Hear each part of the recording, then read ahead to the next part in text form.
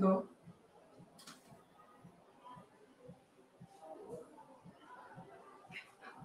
Hello, everybody. Hello, sustainable friends. Welcome to this new interview brought to you by the World Sustainability Organization and Foundation. We are live from our flagship store, Sustainable Friends, right in the center of Milan shopping district, here downtown near San Babila in Galleria Passarella 1.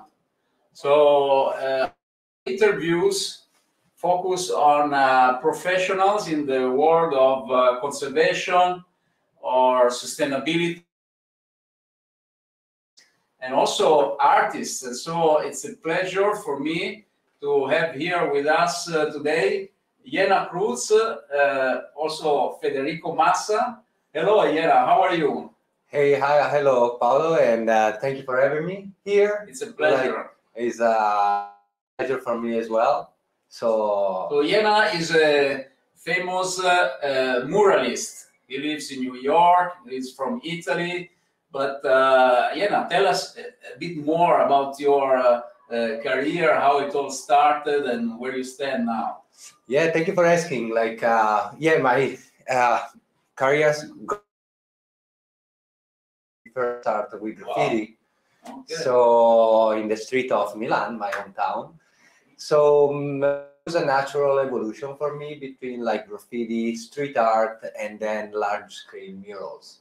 So it's escalate little by time, and I made my style more perfect, and also the research of what I was trying to say with my art.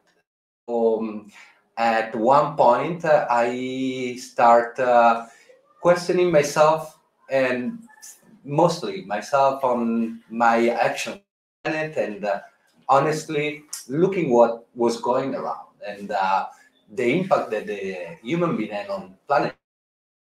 So I start I always been attracted about nature and animals, so I decide to kind of give a voice the voice to them.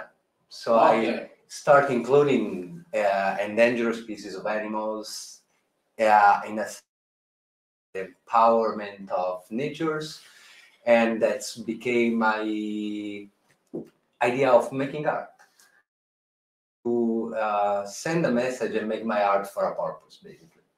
So you collaborated also with other NGOs, right? Yes, I'm carefully choose to who I gonna work with, and luckily I've been work with different entities that are caring as well as myself on sustainability and our action on through art, basically. So I've been in the past, I work with Urban 20 to create like 1,000 square meter murals in Rome. I did work in 2019 with the World Rise Olus, along with the Ocean Family Foundation. We know them. They're a great organization. Yes, and I agree 100%. It was a beautiful project. We were talking about the problematic of the plastic in our ocean, with the idea that the sea starts exactly from the city where we live. Yes. Right. And so this is a mural that is here in Milan, in Lambrate. It is a my mural since 2018. I stopped mostly with spray cans, and I use now like a different mediums. That is a special paint, a nanotechnology paint, that is this incredible functionality of absorbing pollution from the air. Wow. So the paint, along with my vision and the message, helps each other. Technology and art combines together for the same purpose of like sending out a message. So are you aware that other street artists or painters are using also these type of paints? Because it makes sense, I think. it does make sense, and I wish like more and more will use it. But there are many artists out there that, with their own medium, they are trying to talk about serious problematical issues that Yes. we are facing now. And so that's, I think, is the beauty and the power of art, that is able to transmit an emotional feeling and a message, so to contaminate other people. Great. And in that regard, what is the action of the public that or the people which visit your art shows, or which you do you think there's already a growing awareness on these issues, or you think there's still a lot of space for improvement? Well, let me start. There is always space for improvement, and we must improve always. I think the public art has this power of just being in the street, available for everybody. Like so, everybody that just passed by, without being an art expert, a collector, or if they can just enjoy it. That's the beauty. And painting murals is very beautiful because you get to interact with people. Yeah. When I'm not out there painting and I'm coming down from my lift, people are engaging me. They are very curious. We talk about it, and that's socially very interesting because it's not myself painting in my studio without nobody around. There is this interaction from the neighborhood and from people that just pass by. Yeah, and I think while unfortunately sometimes, all these graffitis, if they don't have an artistic purpose, can somehow pollute, in the sense they can spoil, unfortunately, wonderful monuments and buildings. On the other hand, I think that is not only raising awareness on certain issues, but it's even the panorama, the scenery, the streets, because you're basically normally using walls are falling down, in the sense that they are ruined, spoiled, meaningless, and you give a meaning to that, and pay for the people who live in the nearby or walk in the streets, right? That's very true. Yeah, and for me, that's actually how I start scouting was in New York, for instance. I was walking around and looking all these factory in the industrial neighborhoods, Okay.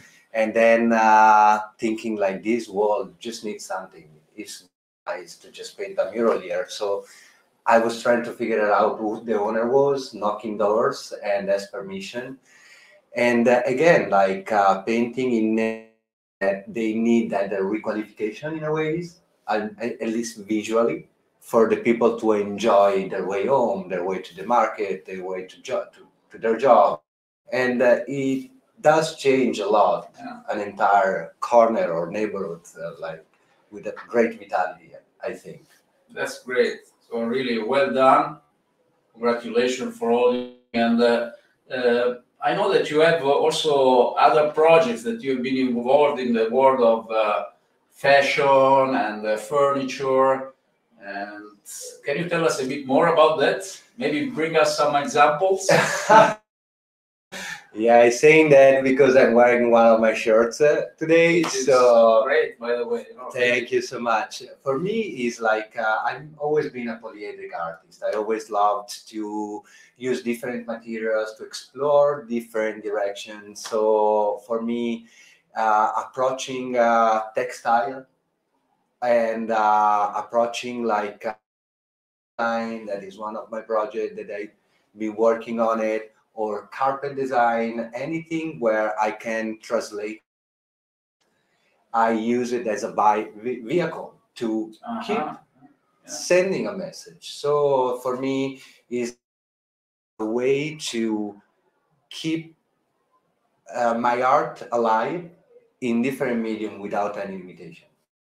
So what about, for example, these garments, these shirts? What about the material?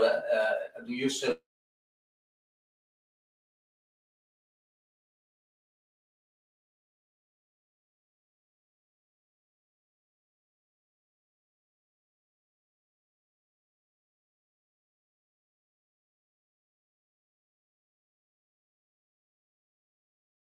because that's not my scope, but definitely I'm very careful on which kind of material I'm working on it, which kind of colors are being used to print on the garment, for instance. And this is made for example, with the and carve wood cutting.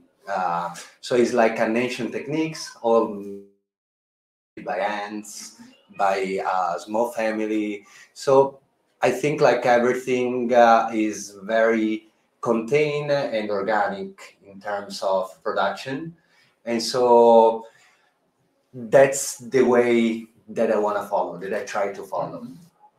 Well done. Well, you know, we have spoken about it, that our organization has developed standards under the Friend of the Earth certification to certify textiles and fashion products which are produced in a sustainable way, respecting the environment and workers. So I really hope that we can work out a collaboration and confirm and certify the origin and the sustainable quality of your products, and be able also to propose them here in our store in Galleria, that people in Milan and all the tourists that pass by can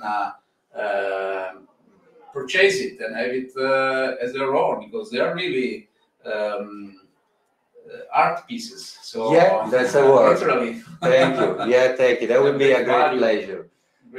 And that's the word, because like that's exactly what I trying to do, like spread art and idea of like also inspiring people and changing myself first, and hopefully